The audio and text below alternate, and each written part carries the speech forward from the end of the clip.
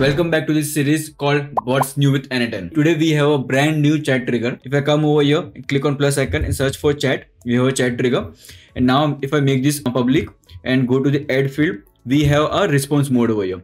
Inside response mode, I can choose streaming. It means instead of getting all the answer together, now we can stream like a ChatGPT, Anthropic and all other AI model out there do it. So if I want to give you a demo, let's add the AI agent as well. So if I click over here and search for AI agent, and now inside AI agent, we have add options of enable streaming. So we need to enable the streaming. Now let's add the chat model. Now let's copy this URL and make this active and open this.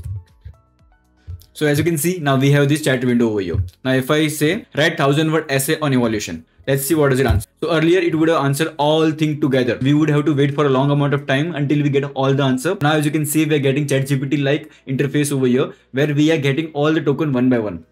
It is a good experience for the user because user have to don't wait for a long amount of time and we can see answer popping up in front of our eyes. This is called as token per second. It is one of the criteria where all the model are being measured. And there is more with the chat trigger. Now if you go to the workflow inside chat trigger, now you can customize how the look and feel of the chat trigger. Now if you go to the add field, inside this there is called as custom chat styling. Over here you can specify any kind of font, any kind of a color you want, so you can customize it and you can set it to the client accordingly. And not only customize the font color, you can also click over here, and if you want you can do the file upload over here. Then we can add a require button. When a user click on this button, then only this workflow will start. So if I click on this both the part, and if I come into the chat window and refresh it, okay, we need to save it.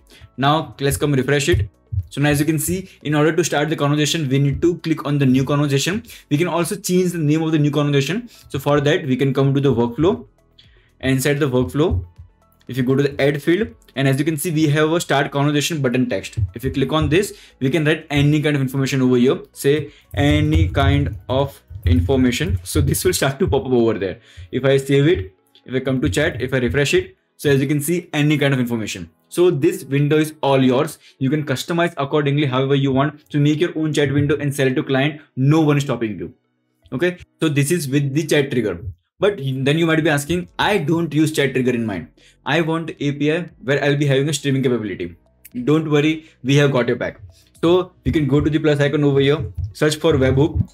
Now inside the webhook, in the response, we have streaming option. So not only the chat trigger, webhook also has a streaming option.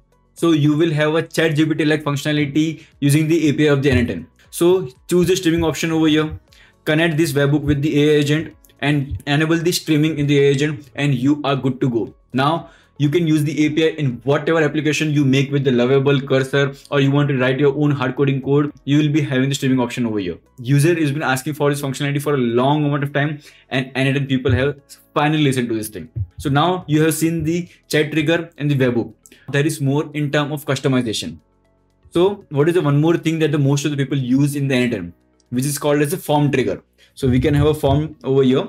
Inside form, we have a trigger whenever new form is submitted event. Okay. This used to look very kind of an n8n way, but they have changed it. So now let me give an example. Let's say example, let's add any of the field. Let's say name, and we have a name over here.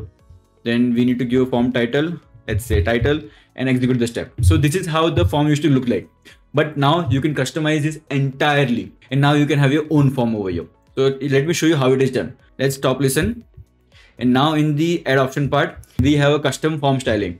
So you can change any kind of a font, any kind of a styling, whatever you want. Just copy this thing, go to ChatGPT, Claude, wherever you want to go. This is kind of a styling which I have currently, and whatever styling you want, write me for that. And now you have a brand new form according to your style.